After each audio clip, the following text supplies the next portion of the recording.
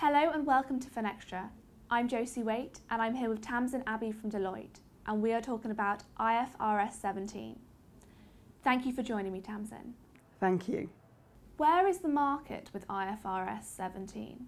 Awake to it now. It came in on the 18th of May. It's now final, it's out there, it's happening in 2021.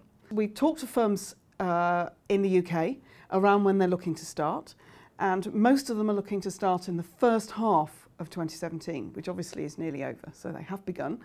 What are they looking to do? The most important thing that they are looking to do is to understand the critical path to implementation. So that involves looking at the operational aspects and the financial aspects of what's happening. So what does that mean? So operational is looking at the systems, the timetables, the people, all of those data systems, processes, pieces to understand what works, what you can build on and what needs to change. The other piece is understanding the financial impacts. What's going to happen to your account? What happens to your story?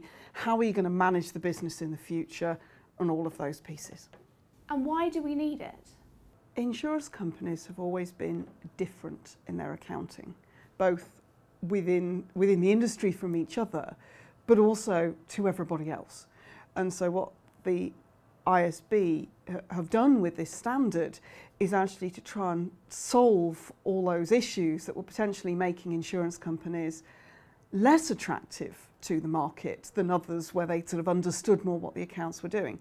So IFRS 17 should bring in more transparency, consistency, both across the different insurance companies, across the different countries, and with other industries as well. So that's what it's really trying to do, is to bring that sort of broadening of the appeal of insurance companies. How is it different? Well, bearing in mind those pieces that we've just put in, it is going to be more complicated and look quite different to the accounts that we've had in place for insurers. So they will look very different. There'll be a lot more disclosure. There will be quite a lot of work to help the market, sort of shareholders understand what's going on, because they are going to look quite different to what you've got before. There will be a lot higher level of detail, which again will be of great interest to some, but not so to everybody. So working out how to get yourself round those pieces, but sort of the level of profits within a company sort of held there on the balance sheet is going to be much clearer than it was before, and on a consistent basis across all the different countries and the different products that they write. So that should help the market understand what's going on in insurance companies a lot more easily than they did before. Tamsin, thank you. My pleasure. And thank you for watching.